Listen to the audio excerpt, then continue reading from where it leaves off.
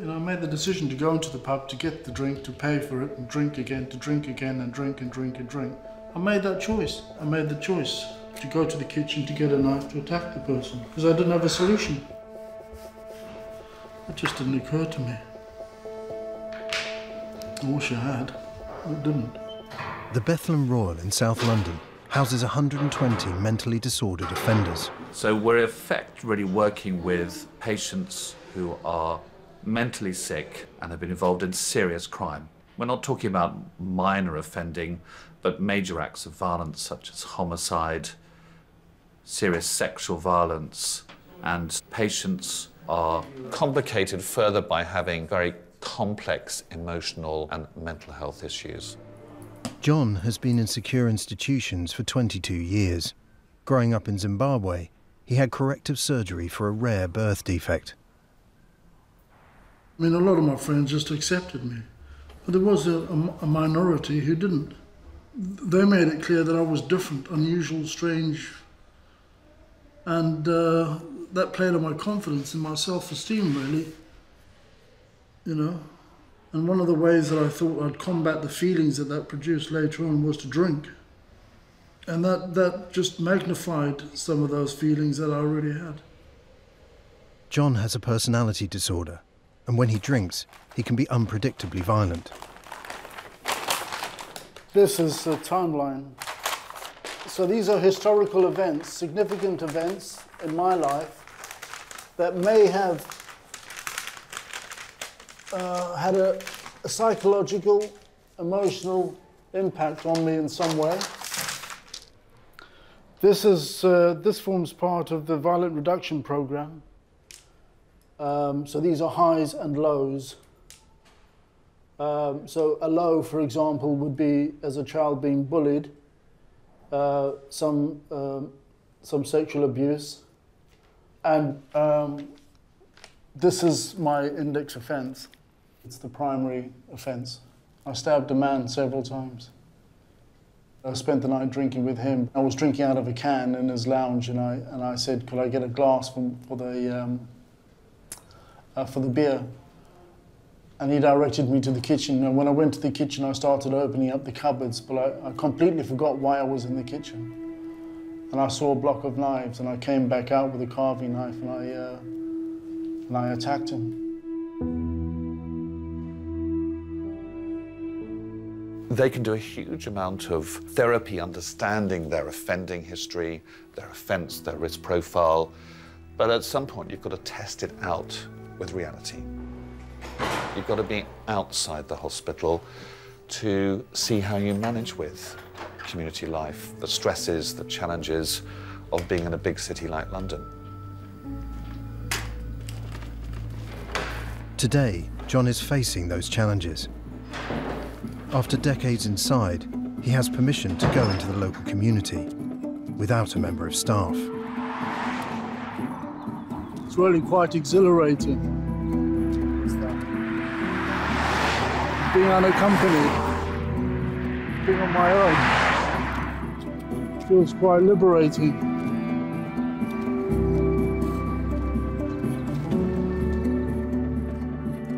Everyone's fascinated by the concept of extreme violence, murder, mental illness.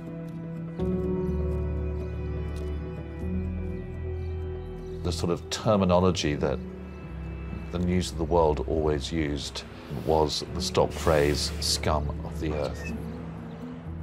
It's a very powerful statement, isn't it? Scum of the earth. They're very conscious of that. Our patients obviously want to return back to the community in a safe and successful way. I suspect often the public would wish they stayed here, perhaps indefinitely. Most of them would see them as sick, dangerous and nasty individuals. We have to, in many ways, persuade them that what we're doing is safe, thought through and very responsible.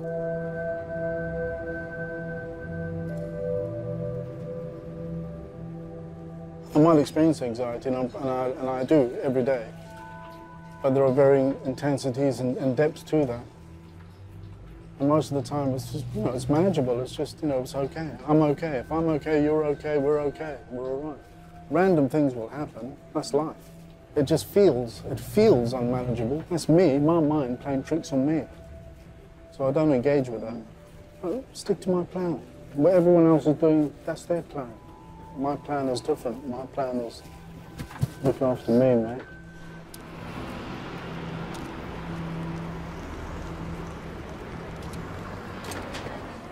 One of his problems is that when things don't go according to plan, or when others make mistakes, or when things are unpredictable, he gets very stressed, very anxious. And in the past, he has coped by drinking alcohol, taking illicit drugs. That would lead to a risk of violence to others.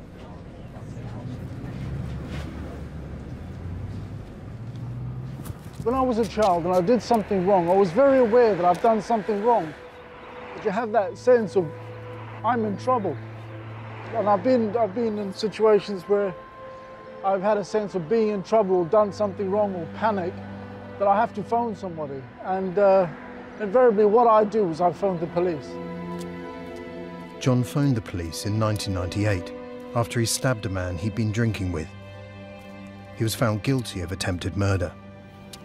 At the time when the police officer arrested me, asked me how many times did I stab, and in my mind it was once. My mind had completely censored the whole event, and that it seemed like it was only once, but in actual fact it was several.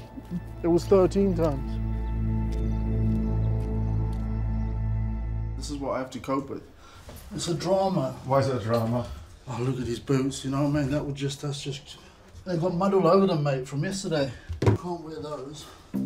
John's been living under lock and key for 22 years. I can't wear those, mate, you know. Now, he's been judged safe enough to take daily trips into the local community without an escort. I mean, we all struggle in this. Oh, I struggle. I have, you know, everyone has difficulties, don't we? We've all got difficulties. You know what I mean? Anyway,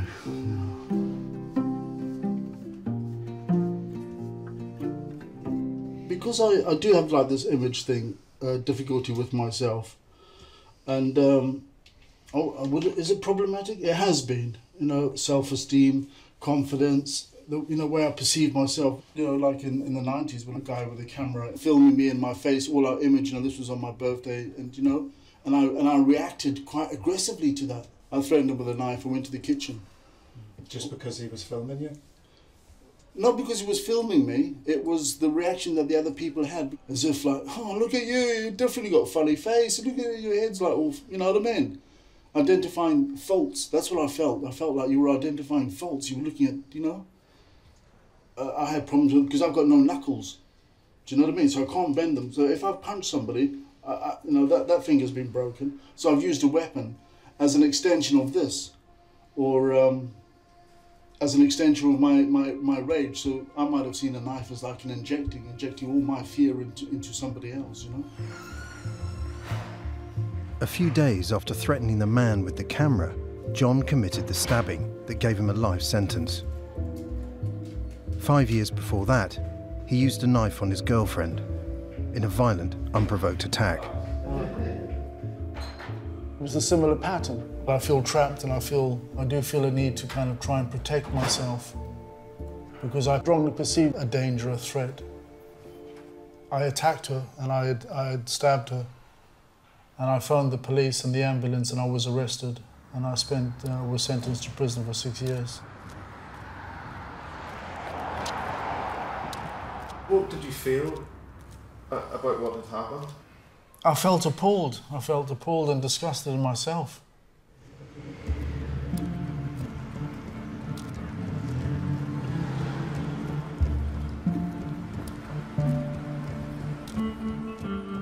The crimes our patients are involved with are very serious. They're very tragic. They're often extreme. 22. Because of the graveness of their crimes, they won't achieve this thing called atonement, which is almost a sense of self-forgiveness. Our job as a team is to somehow help them bear the enormity of what they've done. And that's a really compelling, but also very complicated piece of work. I think it's about this process, you know, it's something meaningful and real has to happen, you know, that there has to be like a genuine change. There has to be some understanding about, you know, these events, however difficult they are and painful they are, is to understand why these things happen. This is why I'm in a hospital, and this is why I'm trying to, you know, make amends in some way.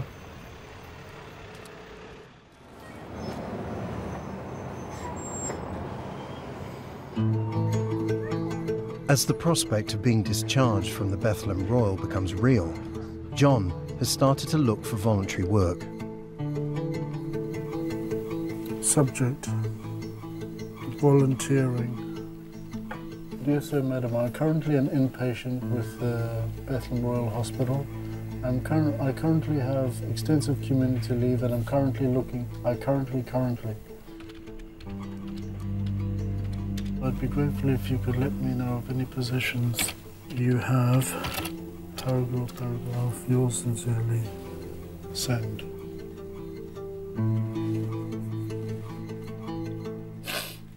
Beautiful. Who's that? That's me as a kid. I reckon I'm 13. With my bowl cut. But just I think it's sad because of like you know, this kid. He's not smoking. He's not drinking. Oh, good to see you around. How are you doing? And where has life taken you? See, how do you answer that? Where do you even begin with that? Where do you even start?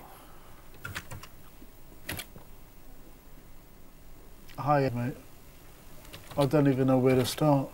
I've been in the hospital recently, mate. I had a few psych problems. That's for the last 35 years. An email, letter or two. How do you explain 35 years?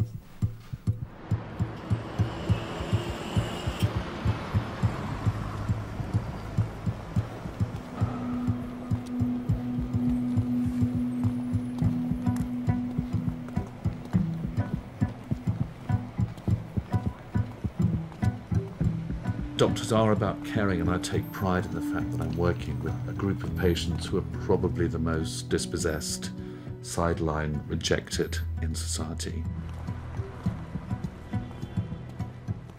Shame and isolation for patient increases their risk. If we tackle that effectively, compassionately, we reduce the risk significantly.